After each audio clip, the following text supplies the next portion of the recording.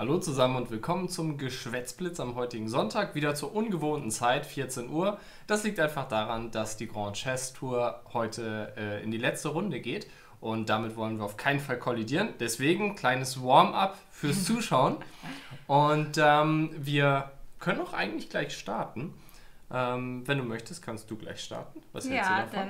Dann generier mir doch mal einen Gegner. Oder hast du schon dir ein paar notiert, die frühzeitig gechallenged haben? Ich habe die ersten 3 Challenges notiert und das ist Fuchsrudel, Chris und Göla-Dash. Und gegen die 3 spielen wir zuerst. Das sind die, wie ich sie heute taufe, Early Challenger. Und die arbeiten wir ab. Und dann schlägt der Zufall zu.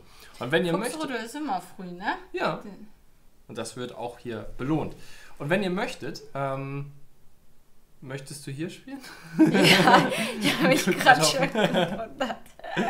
Nein, ich habe mich eigentlich gewundert, weil da unten, also weil die Ansicht, genau. Achso, würdest du noch den Chat einmal justieren? Aber natürlich. Und ihr dürft wieder gerne Eröffnungswünsche äußern und wir werden versuchen, die gewünschten Eröffnungen möglichst gut zu spielen. Und bis es soweit ist, wirst du wieder loslegen. Königsindisch. Was denn das? Also, ja. Vielleicht war es ein Versehen? Oder, naja, gut, ich meine, so katastrophal ist der Zug ja nicht. Aber erstmal sehr ungewohnt. Ja, ich hätte auch D5 die ganze Zeit schon gedacht. Nein, das entspricht nicht meinen Stellungstypen. Aber ja, möchte ich, objektiv gesehen ist D5 sicherlich eine gute Möglichkeit dagegen zu spielen. Aber ich habe meinen Bauern irgendwie ganz gerne auf D6, muss ich sagen. So, jetzt ist immer so die Frage, mit E5 oder mit C5? Also ich würde ja Tommy 8 E5 machen. Ja, C6 geht ja auch in die Richtung. Dann hättest du gleich die Drohung E4. Und ich habe mir schon notiert den Wunsch Karo kann, was natürlich immer wieder mal ein Wunsch ist, der geäußert wird. Die Eröffnung mögen wir immer noch nicht, aber wir tun es trotzdem. Manche Eröffnungen, ich weiß nicht, ob ihr das kennt, die hat man einfach nie gespielt und auch nie einen wirklichen Zugang dazu erhalten. Und deswegen, ja, naja. So, meine Kandidatenzüge sind Läufer G4, aber ich glaube, nach H3 habe ich dann nichts Gutes. Oder meinen Springer hier irgendwie umzugruppieren. Während ich redete, entschied ich mich. Ja, und ich notiere das Londoner System, ein Wunsch vom Doktor, der sonst deutlich ausgefallenere Wünsche äußert. Also sehr gemäßigt heute unterwegs, der Doktor. Ja, da würde ich auch reingehen. Ja, auf so Züge wie Läufer H6 kann ich auch immer entscheiden, ob ich meinen Läufer dem Angriff entziehe. So, jetzt kann ich aber doch mal den spielen, weil jetzt muss ich was erstmal darum kümmern und damit ja auch ein Tempo verlieren. Ja. Beziehungsweise ist gar nicht so einfach, weil auf Läufer E2 hängt ja immer der E4, wenn ich das richtig sehe. Mhm. Und jetzt kann man sehr bequem rausnehmen, ne? Eigentlich kann ich sogar noch direkt hier hinterher ja, nehmen, das würde ich auch machen. Oder direkt Springer H5. Na, dann tauscht er vielleicht nicht ab, macht der Läufer E3. Na.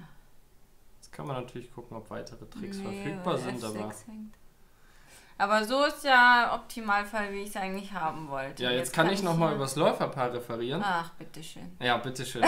Wir haben so mit Läufer schlägt F3 so eine ganz typische Konstellation, sein Läuferpaar aufzugeben, nämlich gegen eine Schwächung der gegnerischen Struktur. Und hier war das wohl ein ziemlich großer Fehler von Fuchsrudel, denn wenn man das Läuferpaar aufgibt, so wie Melanie mit Läufer schlägt F3, G schlägt F3, dann hat man eine Schwäche geschaffen. Das kann auch erstmal neutral sein, denn der Gegner hat das Läuferpaar. Ein Ziel ist es dann zum Beispiel im Kampf gegen das Läuferpaar, dass man den Läufer, dass man das Läuferpaar wieder dezimiert. In diesem Fall die schwarzfeldrigen Läufer abtauschen. Und da hat Fuchsrudel sich nicht gegen gewehrt. Im Gegenteil, er hat das ja sogar noch zugelassen, bewusst mit Läufer H6. Sodass man jetzt schon ziemliche Probleme hat. Ich hätte vielleicht besser Springer D4 spielen sollen. Fällt mir so ein. Aber Dame H4, gefolgt von Dame schlägt F2, sieht ziemlich gut aus. Naja, Dame schlägt F2 ist ja nicht zwingend, dass ich das schaffe, oder? Naja, aber wenn er jetzt Läufer H5 macht, kannst du auf F2 zwischennehmen. Ach so, ja, aber er kann es ja auch irgendwie decken. Ja. Und jetzt könntest du auch nehmen oder auch Springer F6 spielen, gefolgt von H5. Und er hat Probleme, seinen Läufer überhaupt. Ich darf nur meine Dame nicht einstellen. Das ist so Deal. mein Ziel hier in dieser Stellung. Okay, ich schreibe weiter auf. Drachen mit Schwarz. Alchen habe ich übrigens auch notiert. Katalanisch. Es gibt so bestimmte Systeme, die ich noch nie in meinem Leben gespielt habe. So, Läufer F5 kann er noch spielen, aber dann gehe ich einmal weg. König H6 oder so. Wieso nicht H7? Tja, oder auch dahin. Das dürfte dann keinen großen Unterschied mehr machen. Die Figur ist wohl weg. Und Glückwunsch an Doktor, der wohl gestern eine ziemlich gute Partie im Geschwätzblitz gegen den Herrn Gustafsson hatte. Okay, Partie zusammenfassen. Vielleicht, also die Öffnung war ungewöhnlich von Fuchsrudel. Ja, Läufer D2 hat mich ja schon direkt aus der Bahn geworfen hier. Aber gibt wohl auch nur den Vorteil weg, ne? Also viel schlechter wird es nicht sein. Und dann, also ich finde eigentlich, danach hat er sich sehr solide aufgebaut. Auch E5 sollte man wohl auch mit E4 behandeln, dann den Läufer nach F1 zurückziehen. Nur hier vielleicht vor Dame C1 einmal H3 spielen, um sowas rauszunehmen. Oder nicht so frühzeitig die Dame nach C1 bringen, dann kriegst du diese Probleme nicht. Und dann einfach nochmal der Hinweis, hier Läufer H6 wohl auch nochmal ein schwierigerer oder ein größerer Fehler, weil du das Feld F4 sowieso nur schwer kontrollieren kannst. Und das ist natürlich attraktiv für einen Springer nach Läufer F3, aber mit dem Abtausch des Läufers verschlimmerst du die Problematik noch. Okay, achso, das war ein Mausslip im zweiten Zug, das erklärt so einiges. Ja, das hatte ich ja schon fast erwartet. Ja. Also, dass das nicht beabsichtigt war. Okay. Der Stream hängt ziemlich hinterher. Wie immer, die Empfehlung, was das Ganze mit Twitch auf sich hat, wissen wir noch nicht so ganz genau. Schaut sonst bei YouTube, da sollte es relativ flüssig laufen. Und dann gibt es jetzt die zweite Partie gegen den Chris. Ein Name, der mir erstmal noch nichts sagt, ne? neu erscheint, ja, genau. Der hatte vielleicht vor kurzem Geburtstag. Aha. Da weiß ich nicht. Noch vielleicht keine Partie ist es auch gegen seine Chris gespielt. angestrebte Elo-Zahl. 2906. Ansonsten 1.4.19 ist er geboren oder nee? Achso, 29. Ja. Ich habe auf die Elo geguckt, ach Gott. Und dann ändert sich das Geburtsdatum nach jeder Partie, oder was? Ja. Okay, Karo kann Alchen Drachen habt ihr euch gewünscht. Das wollen wir mal probieren und dann fangen wir gleich mit Karo kann an. Allseits beliebt im Chat. Springer C3, da sollte man wohl rausnehmen. Ich glaube, Läufer F5 ist noch die Mainline, Springer F6 ja, auch relativ aber auch populär. Genau, ne? Springer D7 gibt es auch, ne? Und jetzt, ja, Out of Book. so ganz genau, oder macht man hier erst den Springerzug, damit nicht Springer E5 kommt? Ja. Ja? Schon so, jetzt H6. Dann kann ich immer D3 so. nimmst du raus. Ja, das ist immer dieses Mainlines runterspielen. Ich hatte mal eine Partie gegen Rasmus Swane. Da war ich irgendwie überrascht, dass er Karo kann gespielt hat und habe an dieser Stelle statt H4 mir dann ganz spontan überlegt, was soll das eigentlich? Das ist eine ganz normale Schachpartie. Ich muss hier doch nicht in die Mainlines gehen, habe einfach irgendwas Läufer E2 oder sowas gemacht. Wurde dann halt eine ganz normale Partie. Also ne? jetzt hier aus weißer Sicht oder Ja, was? ja, genau. Ah, okay. War dann auch eine ganz normale Partie. Ja, ich meine, das ist ja auch so normalerweise. Deswegen empfehlen wir ja auch immer, dass man in der Eröffnung nicht nur so die Züge auswendig lernt, sondern vor allen Dingen die Ideen dahinter und halt, dann kann man auf solche Besonderheiten natürlich auch viel besser reagieren, weil gerade in höheren Leistungsniveaus, sage ich mal, nee, eigentlich überall, entweder manche kennen die Theorie nicht und spielen was anderes oder auch gerade jetzt so, weiß nicht, Bundesliga oder so, die Gegner kennen dann natürlich auch unglaublich viele Systeme und wissen, wo sie vielleicht leicht abweichen können, um den Gegner aus dem Konzept zu bringen. Und dann ist natürlich immer gut, wenn man so ein paar allgemeine Dinge zu der Stellung weiß. So, was weißt du jetzt hier Allgemeines? Ich weiß, dass ein König in der Mitte nicht der glücklichste sein wird. Ja. Reicht das? Ja, das reicht. Okay. Das sieht doch schon sehr schön aus. Ja, und ich überlege gleich, ob man irgendwie noch ein bisschen doller draufhauen kann. Beispielsweise mit Läufer E5? D2 und dann Ach so. Springer E5 und irgendwie Dame D4 oder so. Also eigentlich. Aber Springer E6 ist natürlich was passieren könnte. Aber dann hätte ich auch Läufer D2. Ja, warum nicht, oder? Also es sieht sehr angenehm aus. Und Berechnung ist im Ja, aber Blitzen Läufer über. D2 bringt dir doch überhaupt nichts. Doch, ich habe danach Dame A5 Schach und gewinne seine Dame. Und auf Dame D2 wollte ich hier auf D4 Achso, nehmen. jetzt habe ich es auch verstanden. Hat ein bisschen gedauert. Okay, ihr habt euch noch dazu... Englisch. Genau, Englisch habt ihr euch noch gewünscht. Das wollen wir sehr gerne machen. Du hast ja jetzt auch angefangen, Englisch zu lernen, wenn ich das mal spoilern darf. So ein bisschen zumindest, links und rechts zu gucken. Oh Gott, du bist... Also, das war jetzt... Ich weiß gar nicht, was ich jetzt sagen soll, ey. Ich glaube, ich muss meine Eröffnungswahl nochmal überdenken. Wo gehe ich hin? Sag mir das doch lieber mal. Da und dann nach D5. Ansonsten... Nee, das ist auch gut. F3, H5, ne? Habe ich jetzt eigentlich... Habe ich gar nichts gesagt? Wir spielen Kalaschnikow. Ja. Mit F5. Ich weiß nicht, wann man da F5 spielen kann. Weißt du das? Weil typischerweise... Ich bin jetzt völlig aus dem Konzept. Ich muss erst mal verarbeiten, was gerade passiert ist. Dass wir hier ganz offen alles erzählen. Okay, 2 Bauern mehr im nahenden Endspiel, das sollte ziemlich gut sein. Direkten Gewinn wird es hier nicht geben. Aber jetzt alles runtertauschen ist, denke ich mal, die Devise. Und wenn er nichts macht, Turm D4 droht natürlich auch, würde mich weiterentwickeln. Turm HD8, er muss irgendwie G3 machen, was auch nicht so richtig ins Konzept passt. Das schwächte die weißen Felder, Läufer E4, Springer F3 zum Beispiel. Genau, ansonsten, ja, ist nicht so einfach, aber ist natürlich für ihn erst recht nicht so einfach mit 2 Minusbauern. Weil die setzen sich dann halt später durch. Er hat zwar recht gut zusammengehalten, Dame E2, alles gut verteidigt. Ja, nur ist halt das Problem, dass das dann am Ende ein bisschen... Oh, den kann ich auch noch nehmen. Sind es 3 Bauern. Ja, Olaf. Wer weiß. Und Chestor wünscht sich eine sehr interessante Variante, die mir überhaupt nichts sagt. Tatsächlich habe ich den Namen noch nie gehört. Bitte erläutere uns allen und vor allem mir mal, was das Lubbes-Gambit ist. Das klingt nach Italienisch. Na, das Aber Spanisch, ne? ja, also. Na, da sind wir ja mal gespannt. Lopez Russo. Russiau. Oh ja. Ja, so lernen wir auch immer neue Öffnungen. Ach, er hat schon gezogen. Sagt mir das doch mal jemand. Turm D8. Und dann kann ich auf G3 überlegen, ob ich... Achso, macht das. Okay.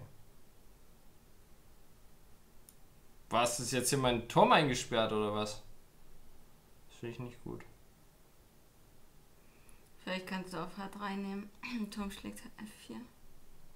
Läufer H3? Achso, dann kommt so. Er nimmt Turm hier, dann E4. hätte ich auch Schach, ne? Ja. Ja, okay, danke. Das ist ein guter Hinweis. Nehme ich gerne an. Ein Schach.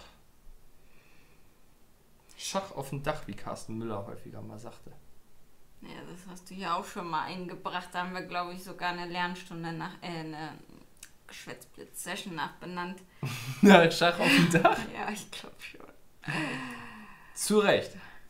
Okay, Spanisch mit drittens A6, Läufer A4, F5. Ach so, das ist also ein Wunsch für eine schwarze Öffnung. Drittens A6, Läufer A4, F5. Na, Halali.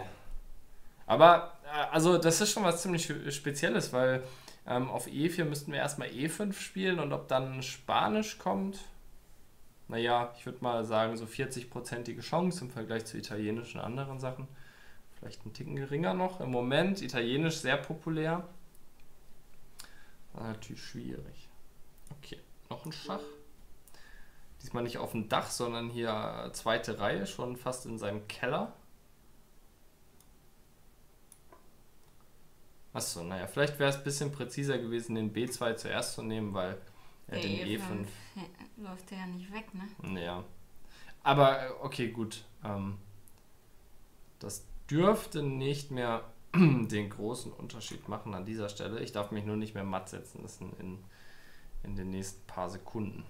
Aber das sollte gelingen.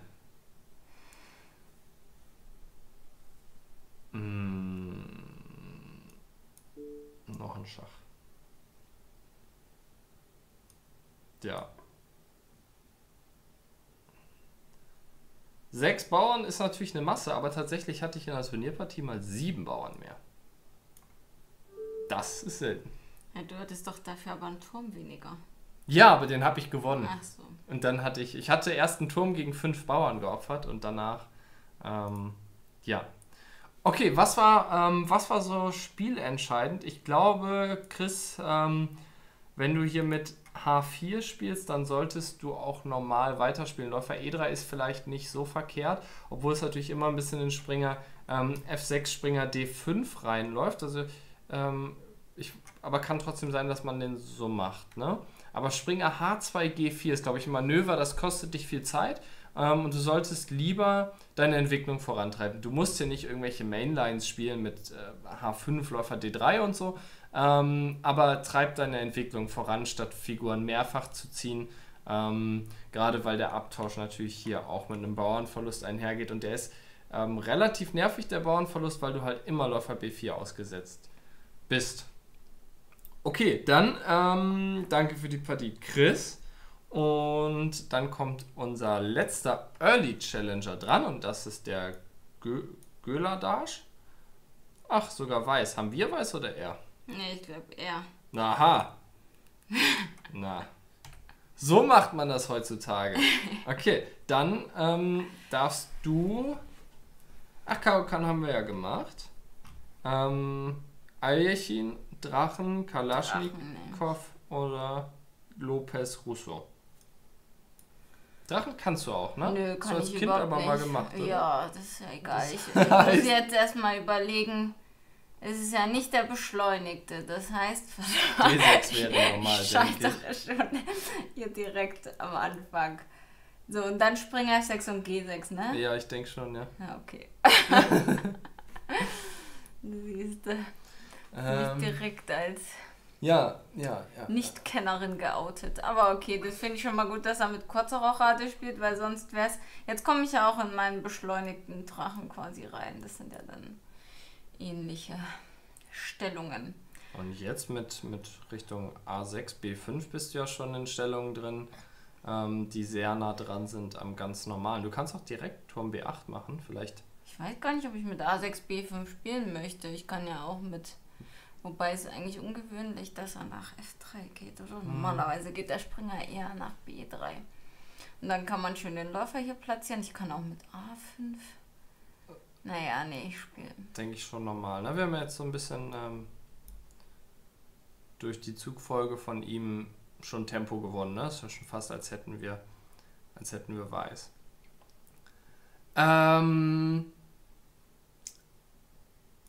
Dr. Paradoxon hat noch einen Wunsch, genau, das wollte ich nämlich noch notieren. Und zwar erstens F4, Bird. Mit zweitens G3, ohne in den ersten 15 Zügen den E-Bauern zu ziehen. Ach hey, was ist das für Wünsche hier schon wieder? Da muss man ja die ganze Zeit aufpassen, das ist dann so wie Minenschach oder so, dass man dran denkt. Ich habe das mal notiert, das klingt auf jeden Fall super witzig. Ja.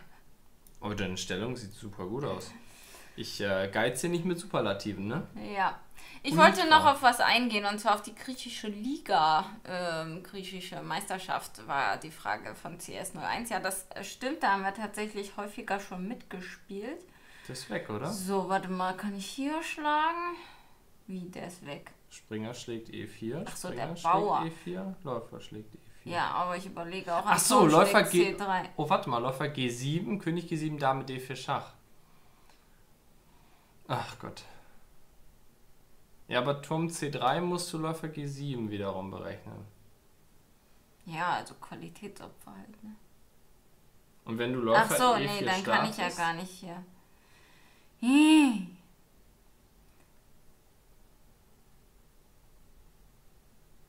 Oder ich spiele so, ganz normal weiter. Aber irgendwie musst du doch den Bauern noch mitnehmen hier, oder? Also wie jetzt? Vielleicht Läufer schlägt E4. Dann muss man halt über B3 nachdenken. Aber dann schwierig. Ach Mensch, auch das ich kann mag nicht. das jetzt schon nicht so lange nachzudenken. Na gut. Ich mag das nicht so lange nachzudenken. Ja, ich kenne mich ja, dann habe ich im Moment keine Zeit mehr. Und egal wie gut die Stellung ist, ich verliere es dann, weil ich schnell und schlecht spielen muss. Also schlecht muss ich nicht. Du musst schnell und schlecht spielen. Tue ich aber. Ja, was wollte ich denn jetzt noch zur griechischen Meisterschaft sagen? Ach ja, da haben wir schon häufig mitgespielt, ist auch immer... Sind wir jetzt nicht dabei dieses Jahr? Ja, du musst wohl auf E5 nehmen, oder? Ist auch immer ein ganz cooles Turnier, weil das halt so am Stück ist, ne? Also nicht wie bei uns der Ligabetrieb. Turm D8 einschieben? Sondern ja, halt wie so eine Meisterschaft quasi. Aber dieses Jahr sind wir nicht dabei, weil ich eigentlich damit gerechnet hatte, jetzt auch den Länderkampf mitzuspielen, der Anfang Juli jetzt gerade war gegen Aserbaidschan. Ja, ist dann anders gekommen. Ja, die meisten ja hatten auf die harten Varianten gehofft. Was für Varianten. Wahrscheinlich rausschlagen auf E4. Das gucken wir uns nach der Partie auf jeden Fall nochmal an. Muss aber insoweit sagen, Göladasch hat die Eröffnung komisch gespielt, kann man nicht anders sagen, aber hält es jetzt gut zusammen, verdammt solide ne? zusammen, ja. Ach, ich sehe schon immer nichts mehr. Hier. Also ich sehe nicht, ob irgendwas hängt oder so. Ich spiele mal so nach. Also Springer schlägt C4 wäre auf jeden Fall für ihn auch eine Idee gewesen. Und dann hätte er 2 Türme für die Dame bekommen. Was tendenziell eher positiv ist. Man muss natürlich gucken, ob er hier sich irgendeinem Angriff ausgesetzt fühlt, dann mit Dame C6 oder so, Springer H5, F4 gegen seinen König. In dem Hinblick könnte die Dame ganz gut sein, ansonsten sind 2 Türme eigentlich besser als eine Dame. Und jetzt etwas verrückte Stellung, vielleicht immer noch leichter Vorteil. Du musst nur ein bisschen aufpassen, glaube ich, so eine Züge wie E6, da muss man immer einen Springer schlägt F7, allgemein, wenn du deine Dame ziehst, ne? Mhm. Immer Springer schlägt F7, Dame E7 im Blick behalten. Ist, ja, ich weiß noch so. gar nicht so genau, was mein nächster Zug ist. Springer E4 ja, vielleicht, genau, wenn du damit dran wärst. Ne? äugel ich auch. Dann wird halt F7 erstmal ein bisschen schwach, der Punkt, aber ich hoffe eigentlich, dass er es nicht so ausnutzen kann. Obwohl du dabei wahrscheinlich auch kein Material gewinnst, wenn am Ende Dame G3 spielt. Obwohl doch, dann ist er, also wenn er nimmt, du nimmst mit dem Turm Dame G3, aber, oh ja, das war ein Geschenk. Nehme ich gerne an. Ja. Vielen Dank. Wie du gesagt hast, wenn die Zeit gering wird, dann fängt man an, schnell und schlecht zu spielen. Das trifft zum Glück nicht nur auf mich zu. Ja. So, dann gucke ich mal, was der Chat so zu bieten hat. Und ich merke gerade, dass wir letzte Woche komplett Jetzt kommt. es geschafft haben, die zu 8 zu halten und sogar weiter auszubauen. Ja, normalerweise ist es ja immer so, wir feiern, dass wir gerade drüber gekommen sind und dann kavum, kavum, minus 20, minus 50 und dann brauchen wir wieder 7 Sessions, um da hochzuklettern. Ja, was können wir überhaupt Göladasch einen Tipp geben hier? Man kann das sicherlich etwas zaghafter spielen. Ja, also mit kurzer Rochade gegen Drachen ist ja völlig auf jeden normal. Fall. Also das genau. spiele ich ja auch. Ilja empfiehlt das ja auch in seinem Drachenzähmer. Ich glaube, man muss dann, Aber also nicht mit H3 H3, braucht man nicht einschieben, man genau. nicht. Den Springer dann ist zumindest so eher das, was ich Und kenne, Springer dass man nach F3. B3 geht. Ja. Das hat nur Nico auch mal gemacht, weil er versucht hat, meine Oh ja. Varianten zu kopieren und ist dann auch nach F3 gegangen. Oh, das stimmt. Ich hatte das in der Turnierpartie, weil ich habe gesehen, wie du immer so ganz locker gegen Drachen gespielt hast. Mit kurzer Rochade, wollte das nachmachen, habe auch Springer F3 gespielt. In 2 Partien, glaube ich sogar. Also, ach so, auch nicht, wie... Also ja. wie er. Und dann kam es jeweils auch so tatsächlich A6, B5, Springer rein mit dem Turm auf C8 und es droht schon, Springer schlägt B2 und so eine Sachen. Das ist einfach richtig schlecht für Weiß.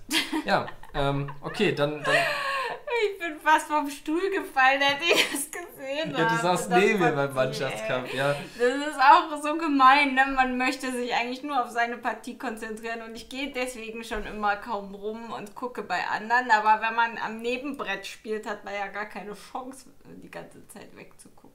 Das stimmt. Gucken wir es uns einmal kurz an. Springer schlägt E4, dann kommt Springer E4. Das Logischste wäre eigentlich Turm E4, weil nach Läufer E4 muss man sich immer damit auseinandersetzen, dass hier B3 kommt und so eine Art Überlastung ist. Der Turm kann den nicht so gut decken, wenn man auf F3 nimmt. Naja, dann nimmt er hier, dann muss man ganz zurück, hat eine Qualle geopfert. Aber auch Turm E4 sieht nicht so aus, als würde es funktionieren, denn jetzt kommt Turm schlägt E4. Läufer H6 scheitert immer daran, dass die Dame nimmt, Läufer E4, Springer G5 kommt, man wird matt gesetzt, äußerst ärgerlich. Und hier Läufer G7 und es hängt immer der Turm auf F8, weswegen man nicht zwischennehmen kann. Also vermutlich hast du das völlig richtig gespielt, dass du den nicht nimmst. Läufer E4 wäre halt der andere Kandidat gewesen, aber auch hier Läufer G7, König G7 und jetzt B3 ist lästig. Man ist da gewissermaßen überfordert, ne? Ja. Ärgerlich. So schaut's aus. Läufer schlägt H6 zum Anfang. Und dann hat man auch wieder Springer G5 Probleme. Also Ja. es droht zwar jetzt noch nicht direkt, aber jetzt kann man halt auch nicht so vernünftig durchschlagen. Vielleicht jetzt mit dem Läufer, aber dann ist auch wieder B3 ein Problem. Achso. Nee, Achso, ja. H7 ist ja gedeckt. Aber selbst Springer... Achso. Ja. Achso, vielleicht Turm E4 noch. Ja genau, das hatte ich gedacht. Aber ich dachte B3 stattdessen. Achso, ja. Na, dann kommt Turm schlägt C3. Achso, nee, okay. Ja, vielleicht geht das gerade noch so. Aber irgendwie sieht es auch ein bisschen gekünstelt aus. Ja. Jetzt Springer, also ich finde die Konstellation mit Dame H6, Springer G5 mega unangenehm. Also angenommen jetzt Springer G5, ich weiß nicht, ob man noch auf C2 nehmen kann, wahrscheinlich nicht. Sicher nicht. Ja, genau, ach ja, genau, das war meine Idee, deswegen Läufer B7. Und jetzt, weiß ich nicht, steht man trotzdem, also vielleicht lebt man das, aber... Aber es ist nicht so klar und wir wollen hier nur ganz klar spielen, eindeutig, seriös und ohne Risiko. Wie uns das auch immer klappt in jeder Partie ausnahmslos. Ja, und jetzt legen wir los mit der ersten ausgelosten Challenge und wir fangen von oben an zu zählen. Es kommt die Nummer 8 dran und das ist Carlsen 2. Wow. Nummer 1 ist gerade beschäftigt in Kroatien, aber gegen die Nummer 2 ist auch schon eine Ehre. Der hat auch ähnlich viel Elo. Naja. Also wie Carlsen. Ja, ja. Na gut, fehlen noch so 100 Pünktchen, aber... Okay, wir spielen hier Londoner System. Ich fange mit C3 an. Sicherlich ist das nicht so gut. Aber nun gut. Ja, DFP kann unser seriös auch nicht ganz glauben. Ja, SK Germering und wer hat es noch gesagt? Ja, wir sind heute ein bisschen früher wieder, um nicht mit live stattfindenden Turnieren zu kollidieren. Aber ab nächster Woche müsste es dann eigentlich wieder normal sein, ne? Hätte ich gedacht. Ja, pendelt sich dann wieder ein. Aber Also vielleicht zur Erläuterung, für gewöhnlich schlägt man nicht auf D6, sondern spielt Läufer G3, Läufer D3. Aber dieses ganze Läufer B5 ist was auch aufkam die letzten Jahre, als Londoner ziemlich populär war. Und die Idee ist es halt jetzt, langfristig gesehen, man hat den Läufer abgetauscht, man möchte auch noch seinen Läufer gegen den Springer abgeben und versucht dann diesen Läufer auf C8 im Verlaufe der Partie zu dominieren. So direkt heraus wird das eher nicht gelingen, aber mal schauen. Vielleicht kriege ich es hin. Wenn ich Pech habe, wird der unfassbar stark und tötet uns. Wir werden sehen. das sind doch eigentlich genau deine Stellungsbilder hier. Ja, kann man mal machen, ne? Mal gucken, ob ich irgendwie besonders prächtig die Figuren reinkriege, ja. Turm B8 war nicht so verkehrt, muss ich zugeben. B3 will ich nämlich eigentlich nicht machen. Ich brauche das Feld für den Springer, um nach C5 zu kommen. Deswegen werde ich tatsächlich hier solche komischen Züge schon mal jetzt machen, die vielleicht sofort Material verlieren. Ja, Flinsbacher, viel Erfolg. Ich drücke die Daumen. Bei mir ist es so, wenn ich noch ungefähr 20 Mal gewinne, bin ich IM. Mal gucken. Ist auch nicht so ganz realistisch. Ja, ihr seht, Läufer D3 war lästig wegen dem Punkt B2. DC ist noch so eine kleine Taktik, die ich in der Hinterhand habe. Er muss natürlich aber nicht nehmen. Ne? Selbst wenn er nimmt, Springer B3, Dame C4 oder B5 ist noch nicht tödlich. Doch, wahrscheinlich schon. Aber ja, Dame C7, sowas ist die eigentliche Frage.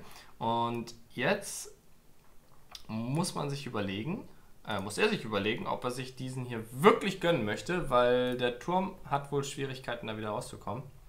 Springer B3 dann direkt. Und dann vielleicht eine Kombination, wenn der Läufer nach G6 zieht, aus Springer H4, den rausnehmen und dann den Turm fangen.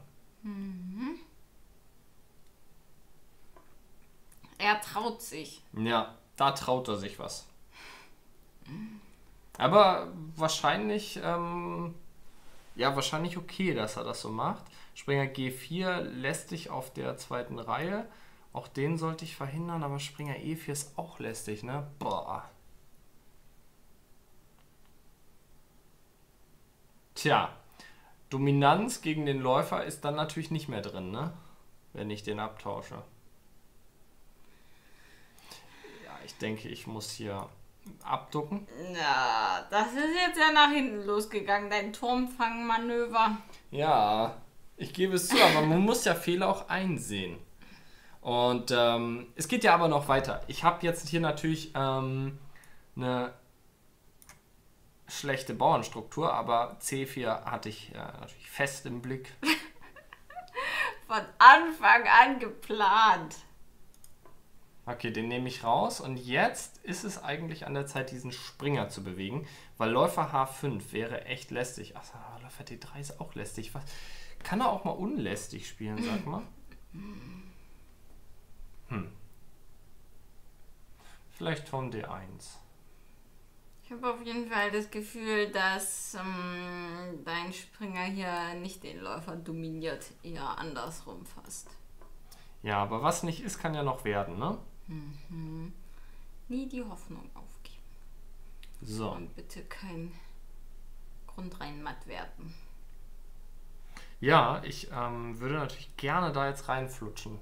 Ja, ich wiederhole. Ja, kein Grundreinmatt. Dann erstmal H3. Ja, ich gebe zu, hier von Dominanz zu sprechen ist etwas viel. Aber die Perspektive ist immer noch da, also täuscht euch da nicht. Also auch die Perspektive, dass ich hier wirklich was schlecht spiele, das kann auch passieren, aber das ist jetzt sehr optimistisch, ne? Also ich lasse meinen König ziemlich alleine, wenn ich Dame A3 spiele. Und bin Dame D1, König H2, Dame E2 oder sowas ausgeliefert. Kann natürlich aber nur darauf hoffen, dass ich mit Dame A7 den D7 angreife und mir das irgendwie genug Gegenspiel verspricht. Aber noch ist der nicht so tolle. Schwarz ist mindestens okay, sagt der TFP. Ja, was ist denn mit Dame D1, Läufer E4? Das kann er wohl probieren. Wahrscheinlich Springer D2 dann, ne? Achso, den B-Springer. Ja, gut, das. Vielleicht auch den anderen? Na, dann ist der G2 ja schwach, oder? Läufer C2. Was ist denn seine Mission? Also, achso, C5 hängt dann. Glaube ich, kann jetzt einen Bauern gewinnen. Achso, weil der E5 dann auch hängt. Oh, der B3 auch. Ja. Tauscht sich alles. Aber ein Bauern mehr auf einem Flügel, reicht das? Ja, Also versuchen kann man es, du hast ja auch mehr Zeit. Du hast halt nicht so viele Alternativen. Ich könnte natürlich auch den F7 nehmen, das wäre ja Risiko noch mal ein bisschen hochfahren und sagen, okay, den 1C-Bauern halte ich schon noch auf.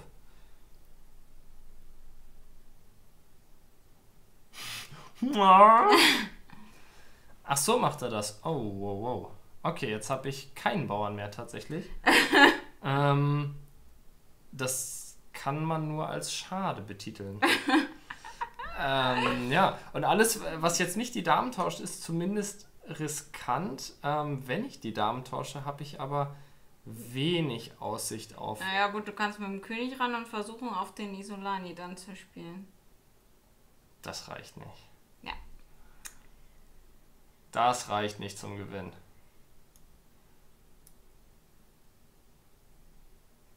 Tja, wir müssen volles Risiko fahren heute. Ja. Wohl oder übel, ne? Schade, ja. Vielleicht wäre Springer schlägt E5 ein bisschen genauer gewesen, aber... Dass du gegen Carlsen dich nicht mit einem Remis begnügen kannst, ne? Tja, das ist meine Hybris. Aber ich mache den Carlsen gegen ihn und habe zumindest eine ganz minimale Druckstellung. Ja, das stimmt. Und du hast auch etwas bessere Zeit. Ja, jetzt noch H4.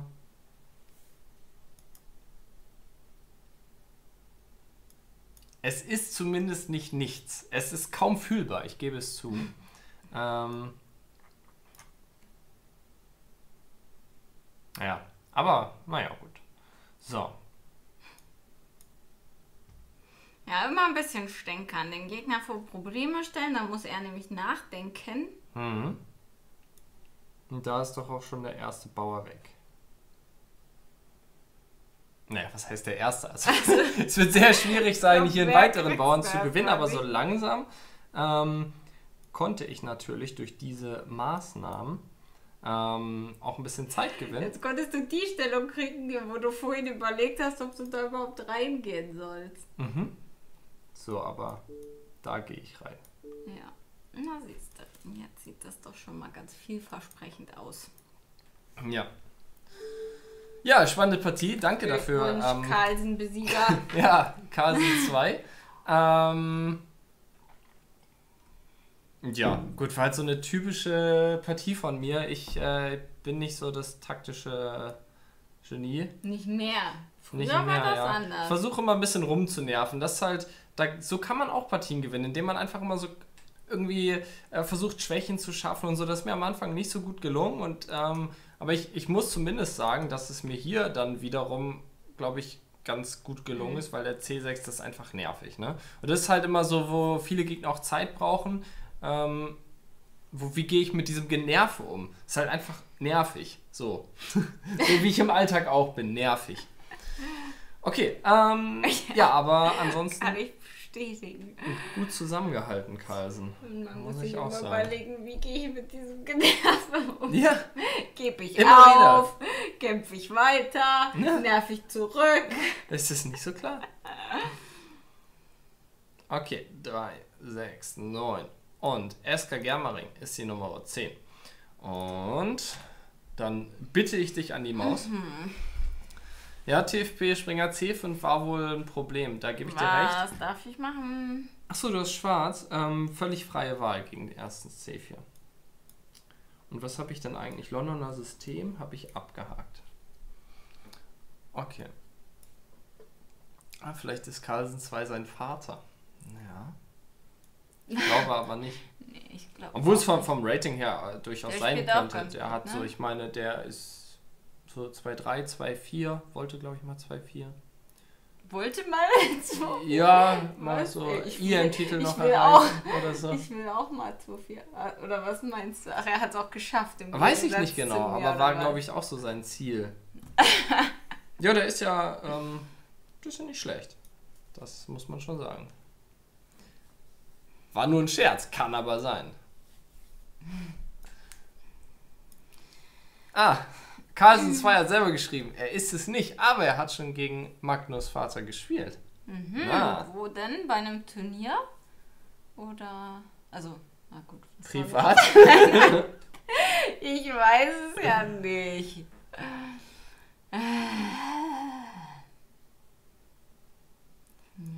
Naja, ich spiele es nach Gefühl. Also ich finde, so ob F5 geht, im Blitzen, das muss man immer abschätzen.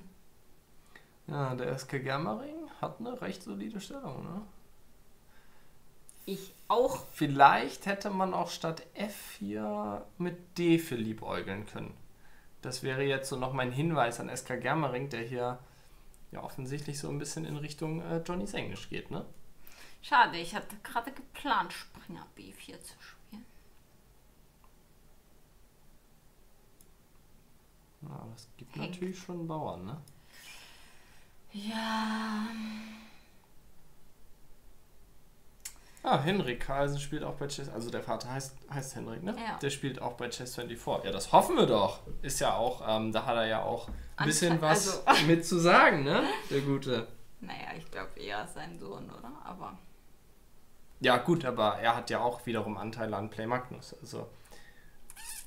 Aber wie viel da wer zu sagen hat, ist natürlich schon klar. Holländisch oder Königsgambit hat Chris lange nicht gesehen. Naja, das wird sich vielleicht noch ändern.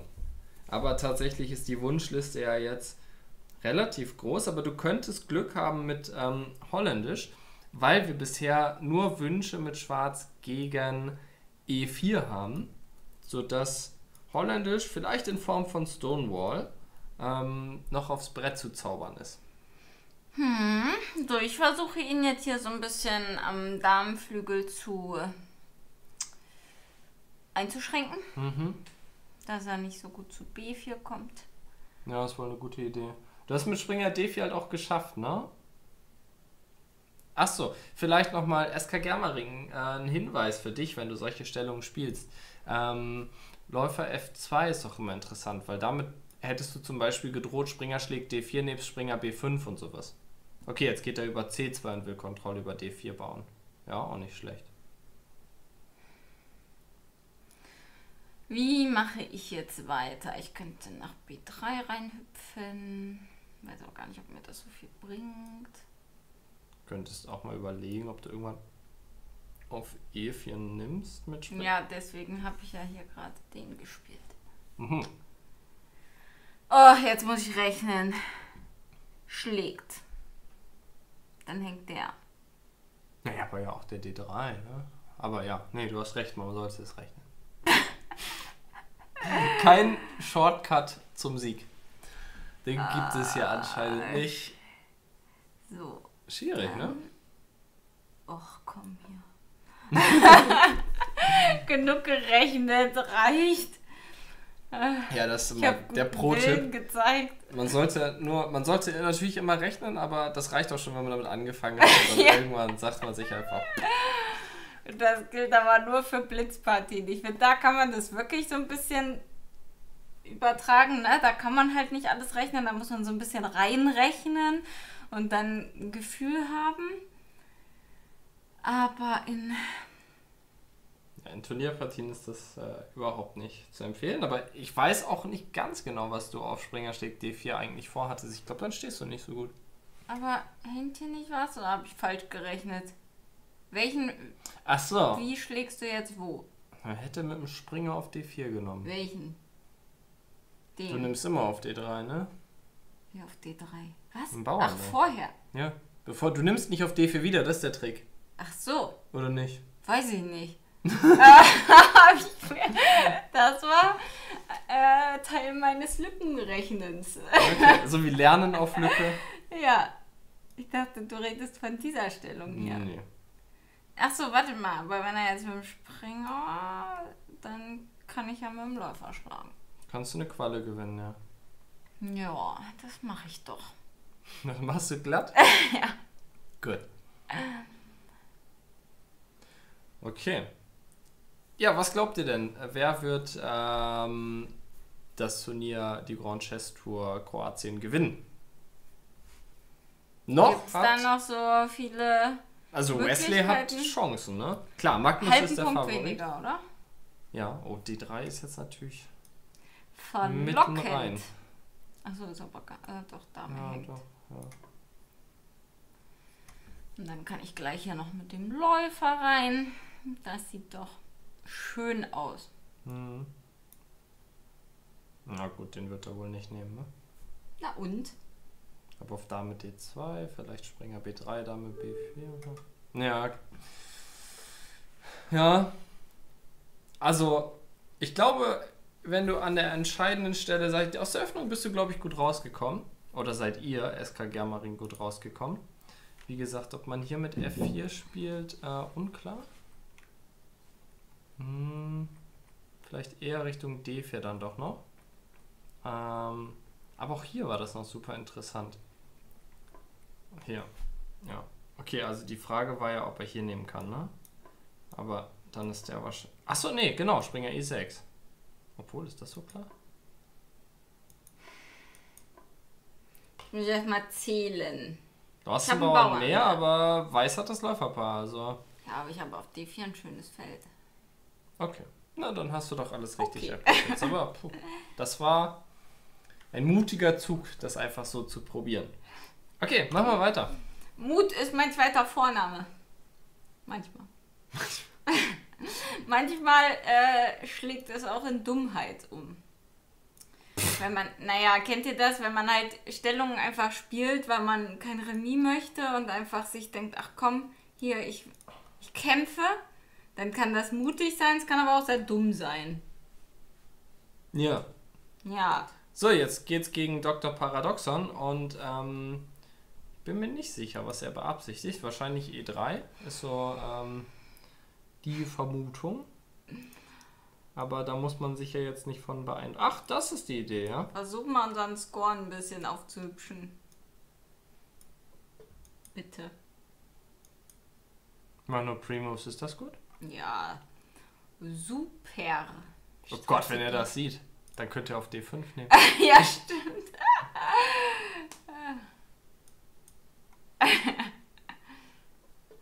Ja, oder man erzählt einfach was.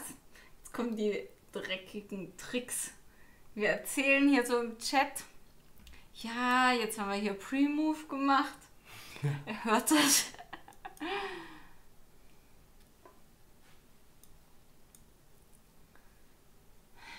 Eigentlich. Ja, ist bisher, okay. wobei ich das Gefühl habe, also ich komme meistens aus der Eröffnung auch gar nicht so schlecht raus gegen ihn, es sei denn, er stellt wieder irgendwie so einen Schmarrn aufs Brett und ich habe dann eher mal später Probleme, weil selbst wenn man richtig gut steht, er trickst immer so unglaublich gut. Mhm. Was ist denn mit Schlagen auf B2 und damit C3? Das sieht doch schon irgendwie sehr gut aus, oder nicht? Ja, sieht nicht verkehrt aus, aber... Nee, du hast... Wie immer hast du völlig recht. Aha. So, jetzt könntest du... wieso den? Wieso nicht? Weil B7 hängt? Ja, ich mach erst hier. So will er gar nicht. G4. Doktor, du rastest völlig aus. Ja, greift an, ne? Kann man sich mal überlegen. Na gut, aber ist der Angriff so gefährlich? Jetzt kann ich doch bequem Turm C8 machen auf BC, B6. Und F5 sieht mir nicht aus wie die große Gefahr, muss ich sagen. Na gut, dann nehme ich den mal. So. Was Ach so, du jetzt da ist drauf der, eigentlich machen? hab Also ich- gut, du kannst den A2 mitnehmen, aber das war trotzdem nicht so schlau. Nee. Das ist gerade so schön gemacht. Okay, C2 hängt aber auch noch.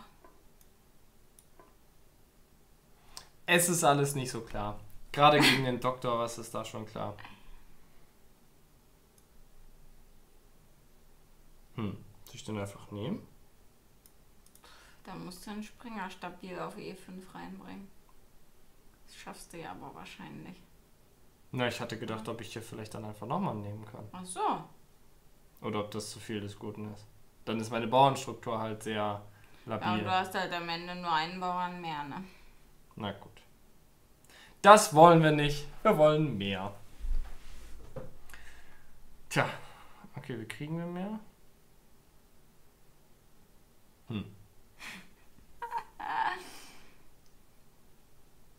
Ja, ich will jetzt nicht, dass das tatsächlich noch in einen gefährlichen Mattangriff übergeht. Kann schon passieren. Ja. Vor allen Dingen, wenn man halt versucht, sowohl die Bauernmehrheit zu behalten, also A7 beispielsweise nicht zu geben. Mhm. Er kann halt so an beiden Flügeln ein bisschen rumstenkern.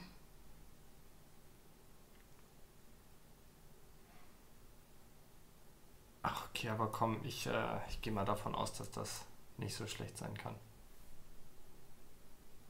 Du hast zwar gesagt, das ist nur ein Mehrbauern, aber... Ja, immerhin.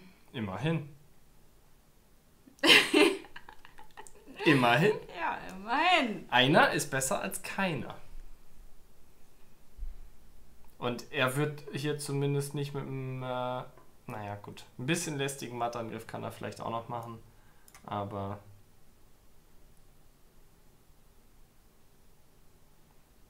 Ach ja, Mist. Ach Gott. Jetzt ist C3. Das war... Und was mit Springer E5 geht nicht wahrscheinlich, ne? Springer D4, Springer E2 geht auch nicht. Springer D8 geht auch nicht. Ja, ich glaube, jetzt muss ich... ich will aber nicht ins Remis ins Spiel gehen hier. Mist! Ah!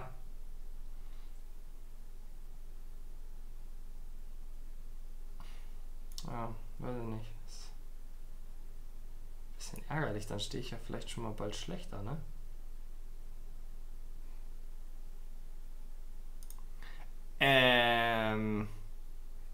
Was kommt nach Springer B8? Zum C7. Ja, muss wohl sein. Mist! So eine schöne Stellung gegen den Doktor verhauen.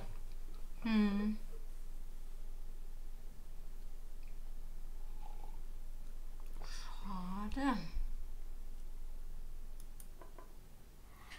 So.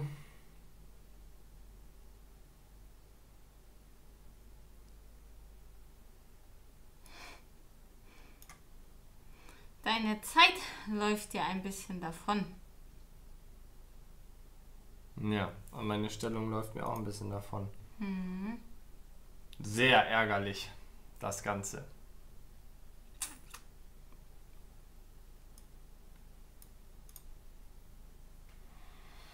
Tja. Wieso hat er immer einfach so viel Zeit? Immer. Immer. Immer. Wir müssen auf eine Gabel hoffen. Okay. Und der Läufer ist ja jetzt wirklich nicht mehr so gut da. Na, E4 war, glaube ich, nicht gut. Oh. Jetzt darfst du nicht matt werden.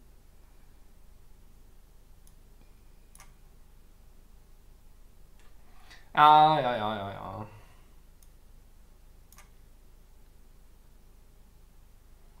Zugegebenermaßen strotzt mein Spiel nicht vor Präzision.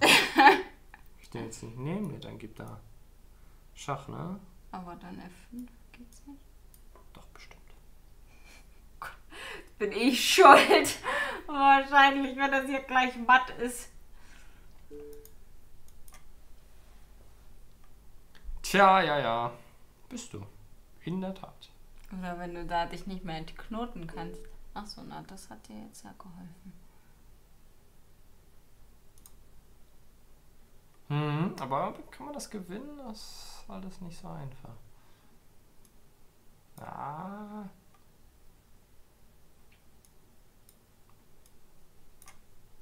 Ja. Also.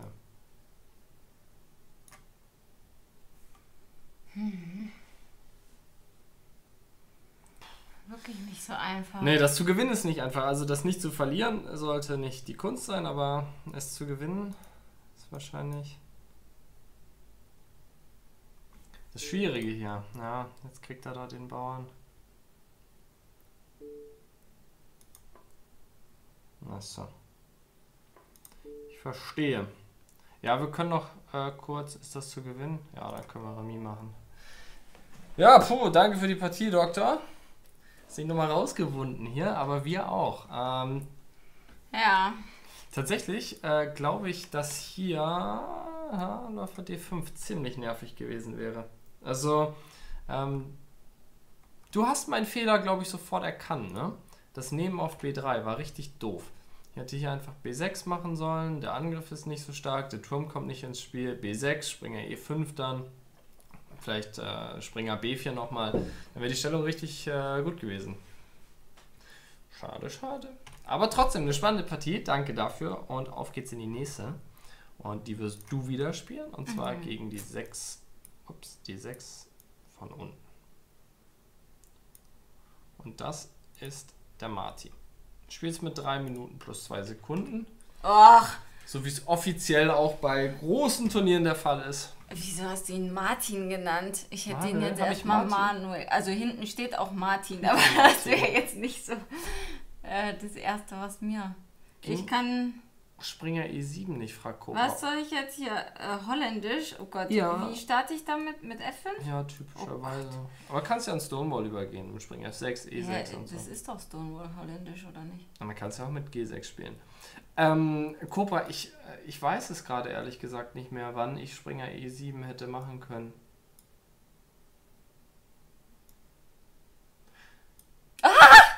Was hast denn du gemacht? Ich wollte Pre-Move machen. Okay.